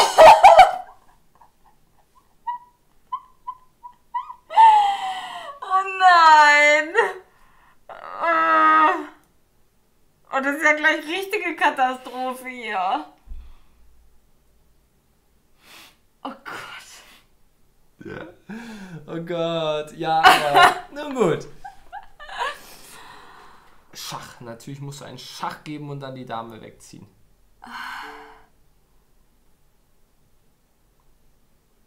Hilfe! Ich muss jetzt mit schnellem Spiel so tun, als ob. Oh Mann. Warte mal, Achso, C6 geht nicht, dann nimmt er auf B4, ne? Mit dem Läufer? Musst wohl auf D2 nehmen. Dann. Ja toll, dann hängt ja auch gleich mein Springer noch. Ja, willst du den B7 geben? Nein. Dann macht er C6.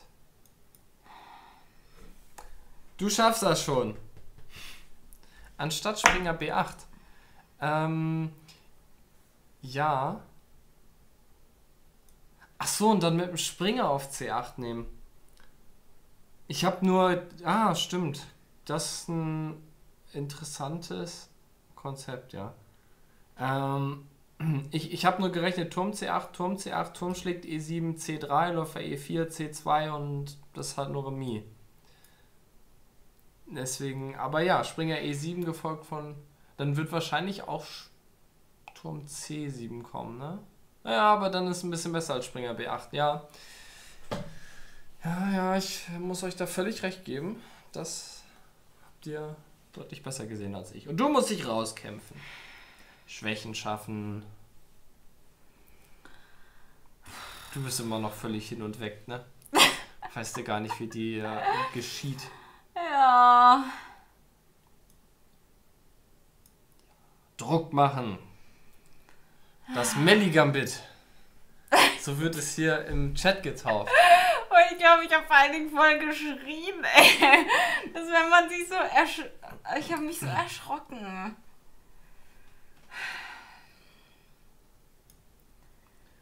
Zwei Bauern weniger und eine schlechte Stellung. Naja. Oh ja. Oh ja.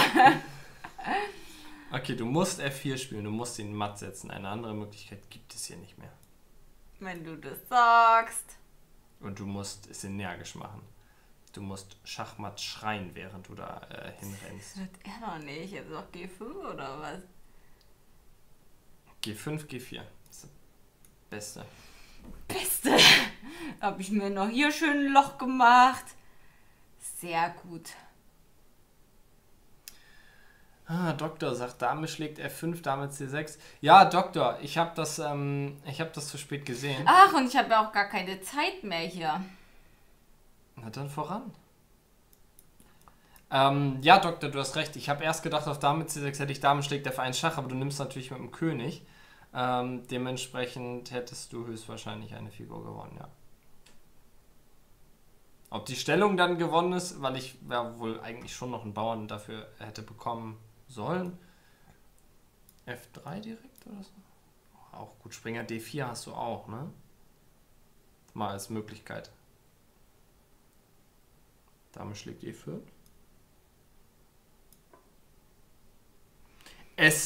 Langsam renkt es sich ein, oder? Ja, aber jetzt komme ich in die Phase, wo ich keine Zeit mehr habe und deswegen schlecht spielen muss.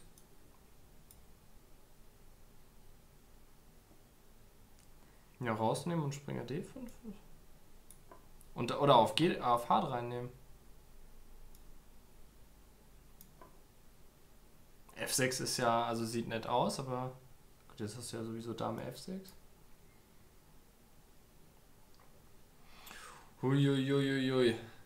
Kann Melanie ihr Gambit rechtfertigen? Ja, das wirst du doch nehmen müssen, ne?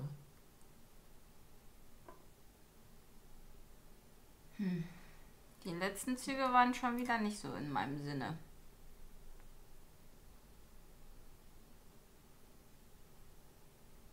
Oder Springer D5. Er nimmt halt nicht, ne? Achso, aber du hast Dame Ja. F3. Huiuiuiui. Turm E7 ist natürlich ein lästiges Manöver. Aber stört mich ja nicht. Kann ja hoch. Ach so, Springer hängt. Hm. Und es droht auch dann irgendwie Dame. Vielleicht sogar besser runter. König H8, ne? Ja. Ja, aber der Manuel, der macht Dampf, ne? Ich glaube, man kann nur froh sein, dass das in einer Blitzpartie passiert ist, sonst hätte man wahrscheinlich nie mehr austricksen können. Moment, ich bin noch nicht fertig hier. Sekündchen. Oh, kann ich? Nee, glaub nicht.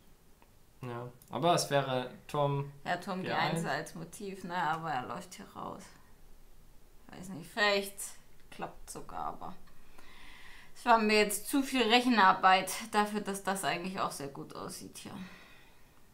Ja, vor allem hast du auf König E1 sowas wie Dame D4. Oder Dame E5. Turm weg. Turm weg. Wir wollen Matt setzen. Was ist Dame D4, sagst du? Ja, warum denn nicht? Mattdrohung wieder auffrischen lassen. Auffrischen? Auffrischen lassen.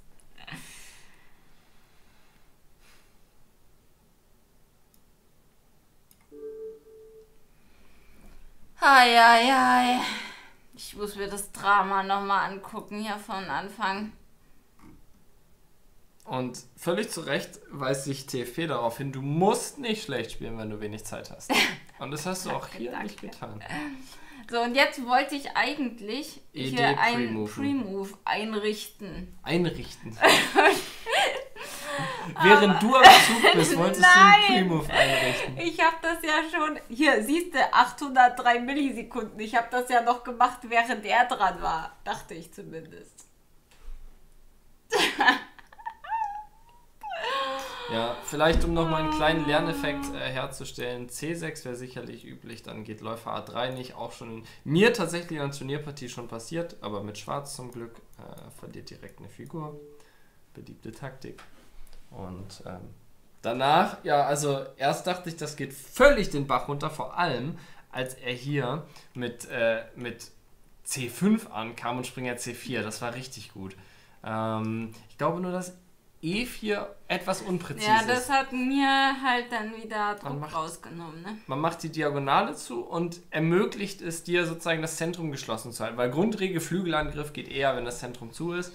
Und hier stattdessen das einfach offen zu lassen, zu sagen, ja, wenn du nimmst, nehme ich zurück und mach dich völlig fertig, wäre wahrscheinlich die bessere Alternative gewesen, gleich Springer B6 oder so.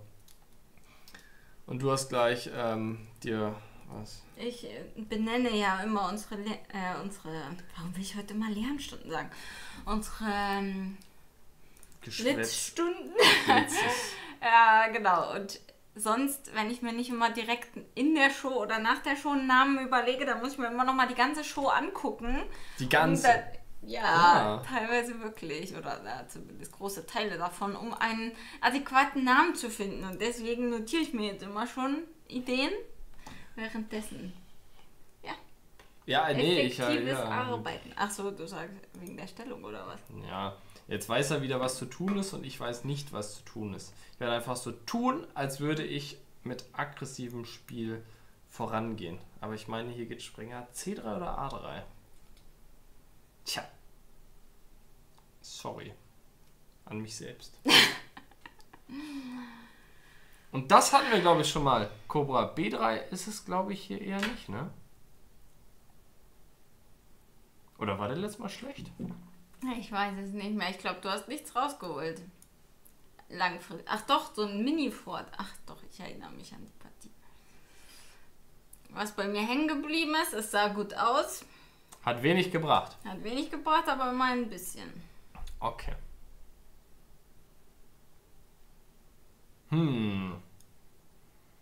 Naja, wenn wir schon hier eine verrückte Partie spielen, warum dann nicht so weitermachen? Wie kann Weiß denn nach Dame B6 ein Remis erzwingen? Wahrscheinlich irgendwas mit Springer C3, aber ich widerspreche insoweit, bei objektiv besten Zügen von Schwarz kann Weiß vielleicht ein Remis erzwingen, aber nicht, ich kann ja immer weiterspielen und sagen, dann stehe ich halt ein bisschen schlecht. Und auch so ist das jetzt ja nichts, was Springer C3? die schwarzen Züge spricht, wenn Weiß Remis machen kann. Das glaube ich aber nicht so ganz.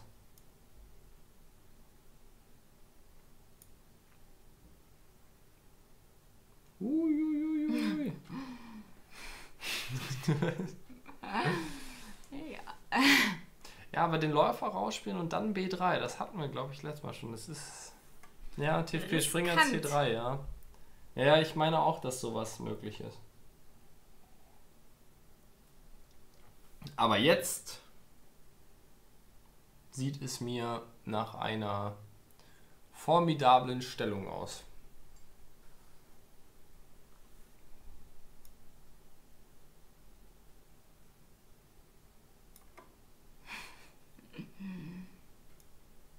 Aber das ist einfach schlecht. Okay, ja, glaube ich dir auch. Gut.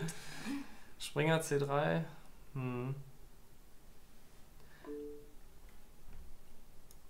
Ich hätte eher so Springer B5 erwartet, oder? Ich weiß zwar nicht, ob das irgendwas gebracht hätte. Aber jetzt hast du ja einfach was mehr und bist dran. Und bist dran? Ja. Das ist natürlich das Schönste an der Sache. Witzige Stellung irgendwie. Damen vom Brett, aber fast noch alle Bauern drauf.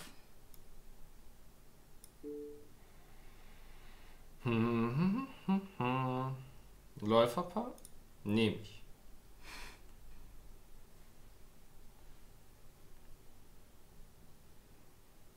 Oder? Ja, da lasse ich mich doch nicht zweimal bitten. Ja, du könntest ja theoretisch noch ein bisschen warten, aber nein. Brauchst du nicht. Nimm. Lass es dir schmecken. Njom, njom, njom, njom, njom.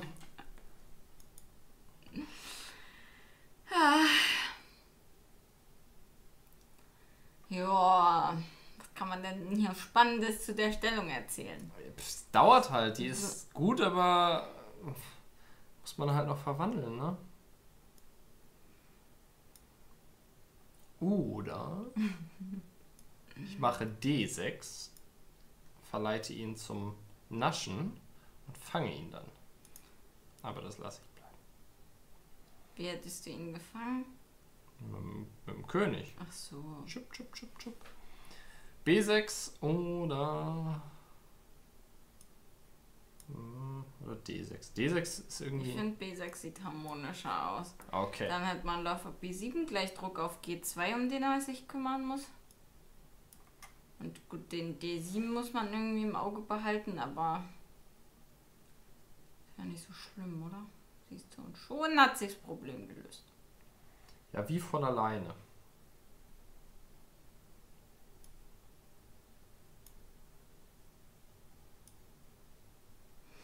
Ja. Ach, eigentlich kann ich auch warten, bis er E4 macht und dann zuschlagen. Ja, sein Läufer auf F1 ist jetzt halt auch eine Kröte. Mhm. Eigentlich all seine Figuren.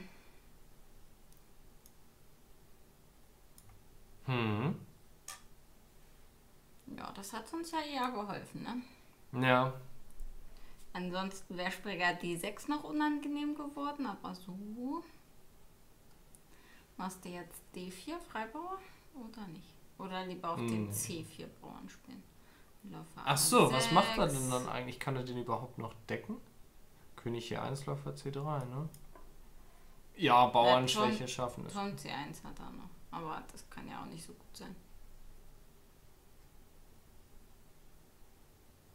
Dann kannst du auf der D-Linie verdoppeln und... Ich hätte lieber irgendwie, also das schreit schon so ein bisschen nach einem Du hast ja auch...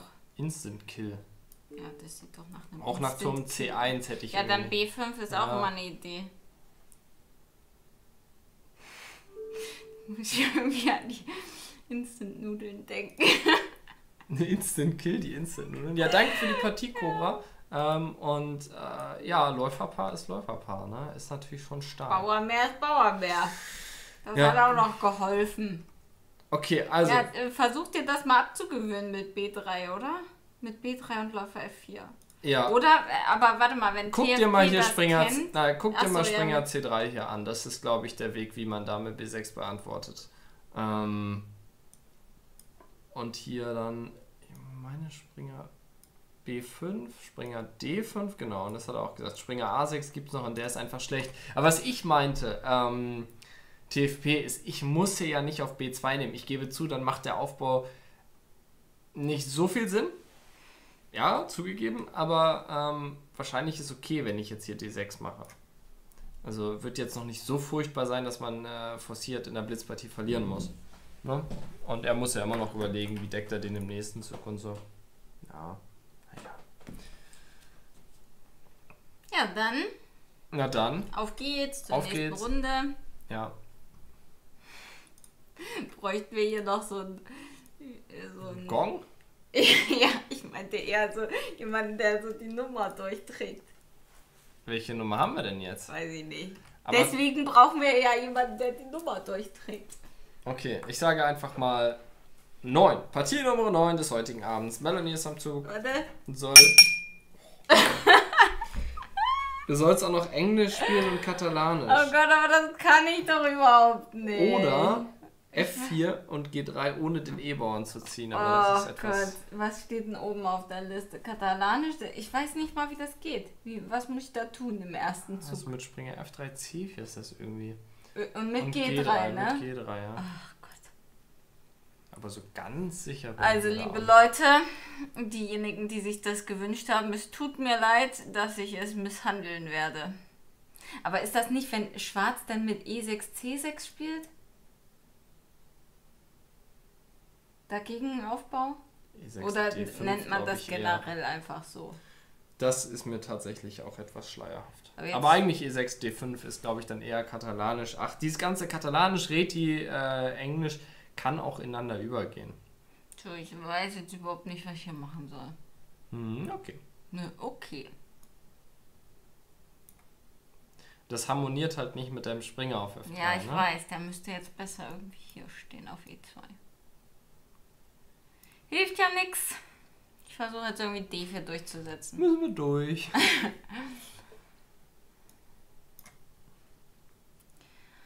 Ja. Oh.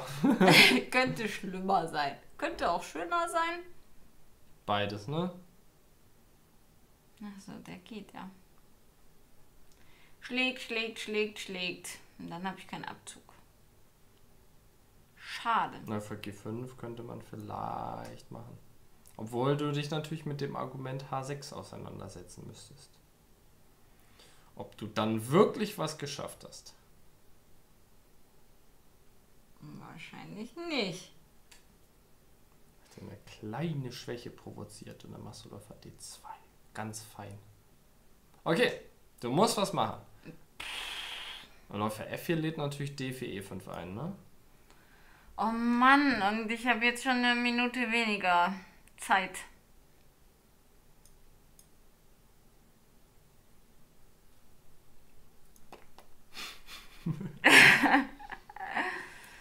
Immer Ja, so willst du noch mal nervig. probieren, einen Pre-Move zu installieren? Nein, auf gar keinen Fall. Ich versuche jetzt hier mit E5 H4 Fischerangriff. Aha. Vielleicht. Nur das Feld D4 ist dann etwas schnell für ihn zu erreichen. Ja. Ne? Na gut, ich warte erstmal, was er macht. Ja. Abwarten ist die beste Verteidigung. Hast du das schon mal gehört? Nein. Gut so, dann hattest du nur vernünftige Trainer. Dann hat dir keiner so einen Unfug erzählt. Ja, schwierig. Ja, ich weiß noch nicht mal, was ich als nächstes ziehen soll hier. Wer hat mir so einen Quatsch auf die Liste geschrieben? Naja, gut, ich hab's einfach. Geschrieben habe ich das. Ich hab's, glaube ich, einfach nur ganz schlecht gespielt. Wer es sich gewünscht hat, ist aber eine ganz andere Frage. Aber das suchen wir raus und wir kommen auf dich zurück. B6 hatte, glaube ich, die Intention, D4 vorzubereiten. Ich habe keine Angst vor D4. Ist mir egal. Dann macht er H5. Echt? Direkt? Wenn dir alles egal ist. Nee, so egal jetzt auch nicht. Ich dachte vielleicht springen.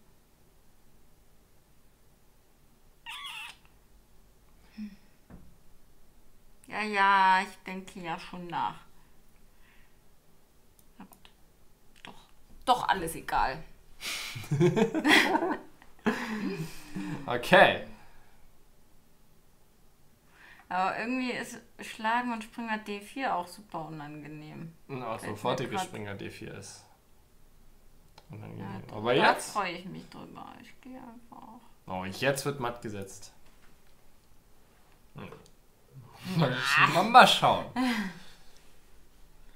So, ich werde jetzt, glaube ich, sogar noch mit F4 ankommen. Alles drauf da. Und hallo auch an Xakas. Schön, dass du dabei bist. Ja, vielleicht mal so eine allgemeine Frage nochmal in den Chat. Guckt ihr lieber über Twitch, guckt ihr über YouTube oder guckt ihr einfach da, wo das, was auf dieser Seite hier überhaupt angezeigt wird? Ich tippe fast auf Letzteres, ja? Ich weiß nicht. Beim Bauern? Ich weiß nicht. Ich weiß nicht. So. F2? Ach so. Na, oder wieso willst du zurück? Nach Na, vorne? um hier nach vorne? Ja, ich gehe zurück, um nach vorne zu gehen. Ah, Logisch. kannst du Springer H3, Springer G5 machen. Ja, das geht auch. Ach so, der hängt. Naja, egal, es hat mich ja noch die ganze Zeit nicht gestört. Nee. Wieso sollte es mich jetzt stören?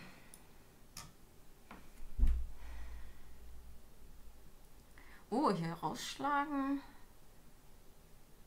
Auch jetzt, E schlägt F5, das könnte jetzt sehr interessant sein. Ne? Schlägt da.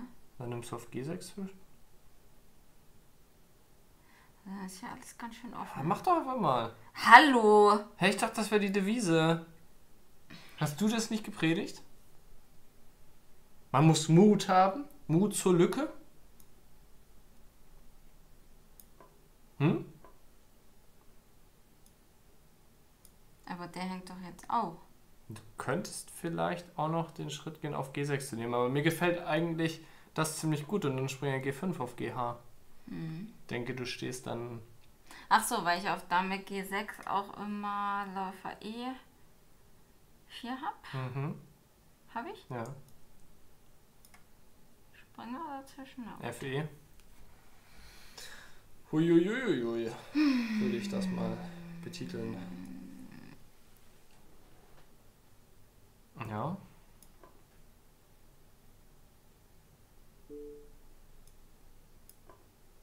Turm F8. Dame G2. Dame G2. Sieht attraktiv aus. Mhm. Ganz schön alles irgendwie gefesselt und mit Mhm. Abzügen bespickt. Habe ich jetzt nichts?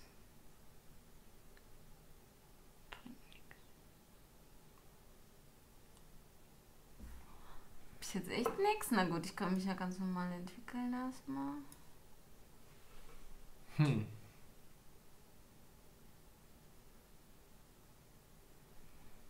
Sieht so schön aus. Das muss doch jetzt hier eigentlich mal Da muss irgendwie was drin sein, ne? Ja. So, ja. YouTube ist deutlich besser, direkt über Chess24. Chess24. Erst auf dieser Seite, nach dem Spiel auf YouTube.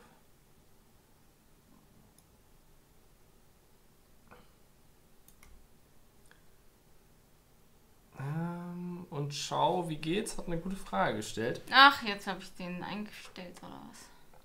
Ja, aber kriege ich den nicht irgendwie. Kannst du nicht auch Turm G1 machen und... Was macht er auf Dame E2? So, vielleicht ist der noch viel stärker. Statt weitere Figuren in den Angriff zu bringen, einfach die todbringende Figur reinzustecken. Ja, das ist Matt in 2. Nee, nicht in 2. Achso, er geht nach F6. Hui, habe ich gar nicht gesehen. Ja, auch nicht. Oder naja, gut, wahrscheinlich wird es dann auch matt. Ja, Turm F1 ist dann ja. Niemand gesehen. Na.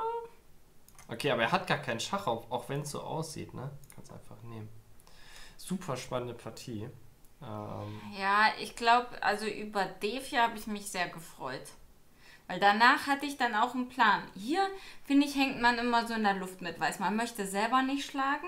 Dachte, man das muss ist aber, super ja, lustig. genau. Was hättest du gemacht? Ja, weiß ich nicht. Wenn du nimmst? Springer wohin?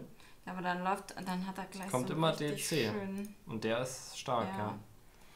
Ja, genau. Also, und generell ist dann halt noch so Spannung in der Stellung. Und ich kann mit Weiß mich nicht komplett auf den Königsangriff konzentrieren, weil sobald ich da alles aufreiße, fliegt mir das ja um die Ohren. Hm. Doch, TFP, das war gar nicht schlecht. Ich fand nur halt dann D4 hat es mir halt leicht gemacht, ne? Aber bis dahin habe ich ja ganz schön gestruggelt. Okay, und dann hatte ich Glück, dass dann gleich die Felder und alles sehr schwach waren und ich das direkt ausnutzen konnte. Jetzt die Koordination der schwarzen Figuren nicht so gut wie die von den weißen, weil alles so schnell rüberkommt über die Felder G5 und auch, dass der Springer hier im Weg steht, lässt immer mal den Läufer reinkommen. Was ja auch so die Idee war von EF auf GF, war nämlich der Plan mit dem Springer zu nehmen, gestützt von dieser Drohung Läufer D5. Auch wenn das vielleicht auch nicht hundertprozentig klar ist, wenn hier Springer... Ach doch, naja, gut, okay, Dame G2. Sollte schon klappen, ne? Ja, TFP, du hättest mich mal am Anfang hören müssen. Oder vielleicht hast du es ja auch, ich weiß nicht. Aber ich hatte am Anfang auch keinen Plan. Okay, dann nochmal einmal zurück zu einer Frage im Chat, nämlich von Schau, wie geht's? Was empfiehlt ihr, um sich im Bereich 900 bis 1500 zu verbessern? Hab Basiskurse gemacht und jetzt die Videoserien.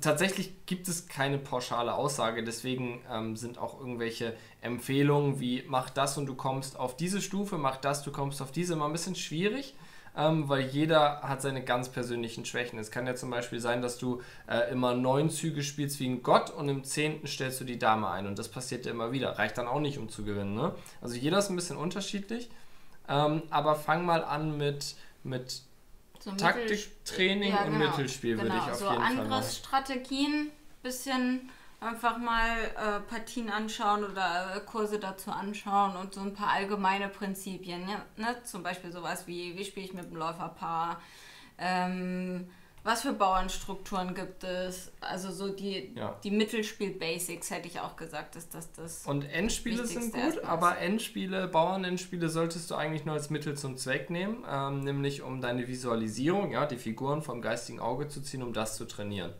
Das solltest du noch machen. Die Basis-Endspiele aber dann wirklich immer im Kopf durchrechnen und nicht einfach nur angucken, wie gewinne ich diese oder jene Stellung. Das bringt dir wenig. Das merkt man dann sich auch nicht, ne? Okay, gegen die 10. Haben wir denn noch 10 aktive Challenger? 9. Nein, aber Olaf ist dann die 10.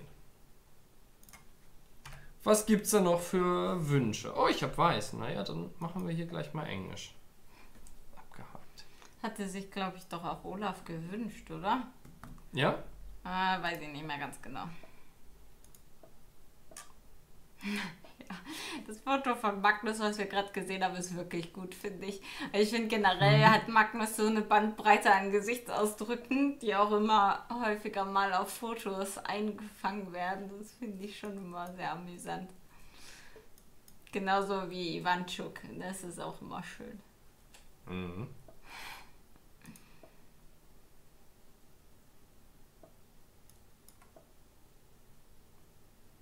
Tja, wer meint hier überhaupt? Spannend. Es gibt immer wieder neue, interessante Zugfolgen zu entdecken. So, aber du hast ja jetzt schon mal deinen Springer angenehmer platziert als ich gerade. Ja, denk schon. Ja. Er hatte halt die Möglichkeit, also was man typischerweise macht, ist immer hier dieses Springermanöver manchmal. Aber jetzt möchte er ja anscheinend lieber mit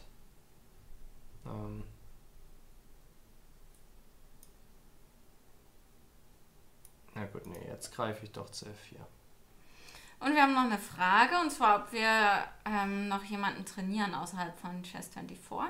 Also ich gar nicht, weil mir da so ein bisschen die Zeit für fehlt. Aber Nico hat einen festen Schüler, ne? Ja, einen Schüler habe ich noch, genau. Schon lange auch trainiert, den er von 1800 auf 2,3 gebracht hat, oder was? Ja, er hatte 2,3. Eigentlich das war total traurig. Achso, ist das weil mit noch, der Elo jetzt? Noch ist es nicht geklärt. Aber das waren viele Turniere in einer Auswertungsperiode, oder was war da das Problem? Oder generell, dass das eine nicht ausgewertet wird? Weil noch nicht wurde, ja, das ist das Problem, genau. Naja, gut, wenn er die Spielstärke hat, wird er die Zahl bekommen. Ne? Genau, das denke ich auch immer. Das wurde mir auch immer gesagt und ich hab's immer noch nicht. Tja, habe ich wohl nicht die Spielstärke. Das scheint denn die logische Erklärung dafür zu sein. Ah ja, da würde ich dem Doktor zustimmen, dass Eröffnungstheorie gerade am Anfang jetzt nicht so wichtig ist, eher, dass man so einen allgemeinen Plan hat, ne?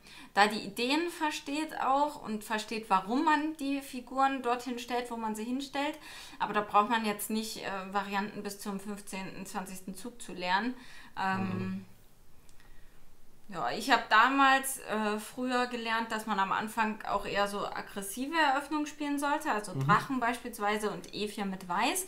Ja. Aber je nachdem, ich meine, ich weiß jetzt auch nicht, wie alt du bist, wenn man quasi später erst zum Spiel kommt, kann man ja dann vielleicht auch schon eher seine eigenen Präferenzen dann da auch mit einfließen lassen. Also dann hat man vielleicht schon eher ein Gefühl dafür, was einem mehr Freude bereitet als so als 5-jähriges Der Vorteil Kind. ist natürlich, wenn du diese aggressiven Varianten spielst, dass du sehr viel intensiveres Schach spielst, was dir am Anfang hilft, weil um zu berechnen und matt zu setzen und Angriffsprinzipien zu lernen. Ne? Ja. Aber das würde ich jetzt nicht als Muss. Nee, aber es ist schon... Weil, also, seien wir ehrlich, auf dem Niveau, wo du hin möchtest erstmal, da werden die allermeisten Partien über Taktik entschieden. Und dementsprechend solltest du dir eine taktische Eröffnung suchen, damit du möglichst schnell Taktik trainierst. Und ja, das ist auch schon eigentlich der Grund. Okay, ne? Stimmt. Ja, so 100%ig solide habe ich das hier alles nicht so gemacht. Dein Läuferpaar kommt ja auch noch nicht so zur Geltung. Ja, noch. Noch! Liebste Melanie, noch! Ich finde den Springer auf D4 irgendwie interessant. Der ist da ja quasi lost, also der hat ja keine Rückzugsfelder mehr, aber ich finde ihn trotzdem sehr stark dort. Lästig. Ja, also ja, schon unangenehm. Ja. Aber kann auch schnell mal, ne, wenn du nochmal mit dem Läufer drauf gehst, dann muss er sich entweder abtauschen oder... Na, der ist auch nicht so verkehrt. Ich kann jetzt natürlich überlegen, ob ich schlage, ne? Und gewinnt erstmal einen Bauern wahrscheinlich. Meinst du? Er kann mit der Dame nehmen, aber... Naja. Genau, aber ich dachte, das Endspiel wäre gut. Was ist mit Schlagen? Springer E5 wahrscheinlich, ne?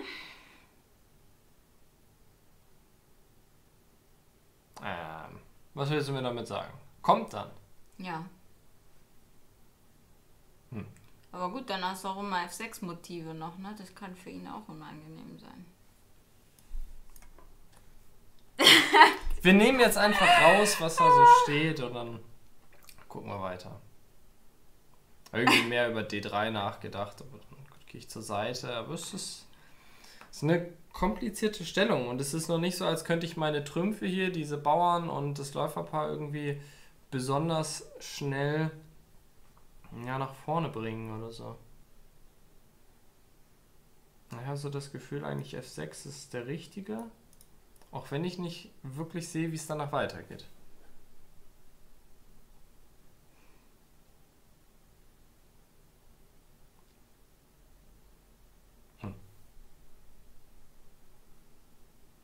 Schwierige Stellung, schwierig. Dame zurückziehen. Was ist mit Läufer F4 oder so? Droht irgendwas? Springer C4 wird kommen, ne? Ach so, ja, der droht ja wirklich. Boah, ist das eine schwierige Stellung. Vielleicht ist es trotzdem nicht so schlimm, dann damit C6 und so, keine Ahnung. Naja, ich quatsch dir mal nicht so rein, du hast nicht so viel Zeit. Ja, okay, du hast recht. Schnell spielen, mach ich den. Na, ich kann mich nicht entscheiden. Ich spiele jetzt einfach so. So, und jetzt spiele ich auch noch so und versuche einfach eine Mehrfigur zu halten. Das ist für ihn auf jeden Fall auch unangenehm. Du musst halt so ein bisschen mit Springer E3 wahrscheinlich mal rechnen. Okay. Nehme ich alles weg. Ja, aber meine Entscheidungsfreudigkeit war etwas herabgestuft. Ne? Aber generell heute bist du viel in Zeitnot gekommen, hatte ich das Gefühl. Ja. Aber ich mag meine Stellung total. Also, ich denke, das ist halt super schwierig für ihn, ne? Und du hast halt auch das mit der Grundreihe, was für ihn ja nochmal zusätzlich unangenehm ist. Deine Läufer sind eigentlich gut. Es ist alles weit davon entfernt, irgendwie einfach zu sein hier. Aber für dich ist es schon mal deutlich einfacher als für ihn, hätte ich gesagt. Ja. Ja, ich denke.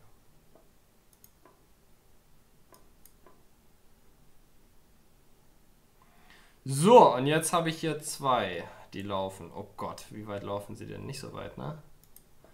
Habe ich nur eine Figur mehr, aber das sollte reichen. Wenn ich vernünftig weitermache.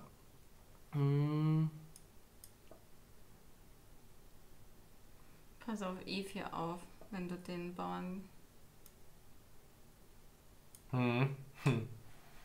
Eieiei.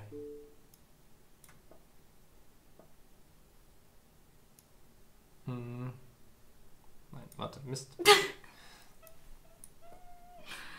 Entscheidungsfreudigkeit. Ganz großes Kino.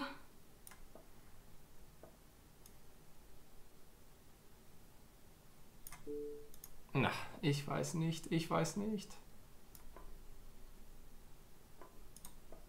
viel zu aufgeregt, um was zu sagen hier. Hey, was ist denn mit Schach? Ja. F4? Oh Gott.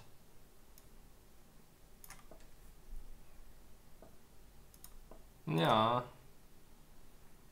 Es ist alles nicht so leicht.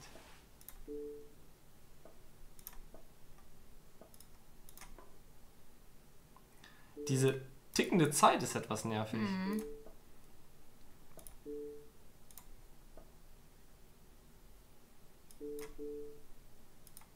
Hä, du kannst doch... Achso. Dame! Ach Gott im Himmel! Hilfe! Ach, Herr Jemine. Tut mir leid, dass ich das auf Zeit spielen musste, aber ich habe auch mit der Zeit noch die Dame auf B8 stehen lassen. Sodass das okay war. Ich weiß gar nicht, was... Ich dachte, er macht G4 Schach. Ich hätte nicht Turm B2 irgendwie gedacht. So ein Nervenkitzel nochmal zum Schluss hier. Ja, Olaf, danke für die spannende Partie. Ich habe nach dieser Blitzphase schon wieder eigentlich alles vergessen, was überhaupt los war. Ach ja, das war hier... Das war... Ach ja. Das war das Englisch mit völlig verrückt alles. ja, weil ich weiß, ist super interessant. Ja, und dann Mehr kann ich dazu eigentlich nicht sagen. dachte ich, mit F6 war schon eine gute Idee und dass du dann richtig gut stehst, aber dann irgendwie... Doch, ich glaube aber auch. Also, gerade nach dem Damentausch... Hast du doch echt ein Turm eingestellt, oder? Mit F4. Ah ne, es geht noch König E2. Ja, aber dann F3. Ja, das König kann man natürlich E3. noch angucken, hier diese geniale Leistung. Das war... Hey, ich habe mich echt gefragt, was machst du denn da? So freiwillig. Ja, auch hier, das war auch ein bisschen ärgerlich, weil dieser Bauer, den halte ich noch so für einen ganz kleinen Moment, aber es ist ein sehr seidener Faden, ne? Ja.